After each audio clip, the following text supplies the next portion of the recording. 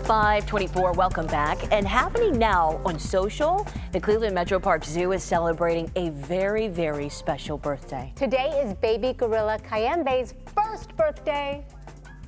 And Kayembe is the first gorilla born at the Cleveland Metroparks Zoo in its 140-year history. Wow, I love those firsts. And to commemorate, the zoo posted a video to their Twitter. His keepers talk about some of the challenges that they faced with Kayembe, including the fact that he was born 6 weeks premature. Here's another interesting tidbit.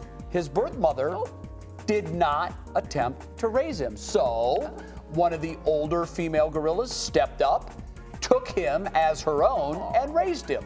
But now Kayembe is doing well, loves to run around and play in the exhibit. And the zoo has launched its first children's book called Baby K's Big Day.